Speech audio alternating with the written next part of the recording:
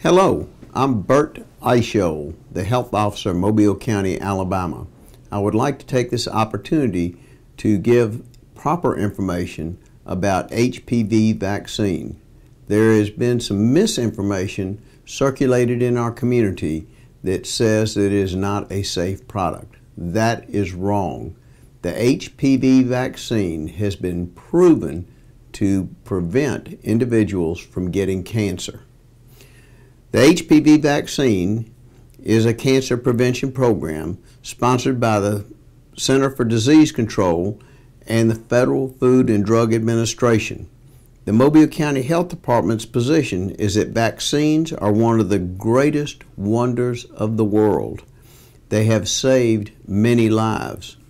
Vaccines given to infants and young children over the past two decades will prevent 322 million illnesses, 21 million hospitalizations, 732,000 deaths over the lifetime of the individuals who have been immunized. Before the measles vaccine became available in 1963, the virus infected about 500,000 Americans every year, causing 500 deaths and 48,000 hospitalizations. In recent years, the number of diagnoses fell to around 60 to 65, mostly in isolated travelers arriving in the United States.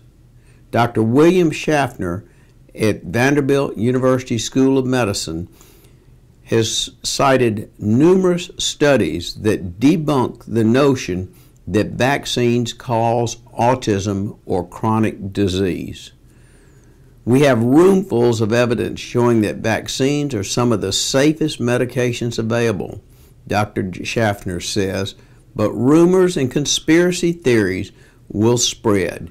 Young patients today haven't seen these diseases and they don't respect and fear them.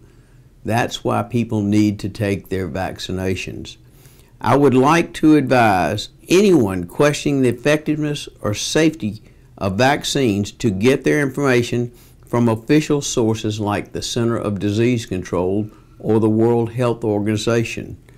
On a personal note, I have 3 children. All 3 have received the HPV vaccine. I served in the United States Navy. I have been immunized numerous times for many illnesses that do not exist in America, but recommend everyone receive the proper immunizations as we are offering to our community. Thank you.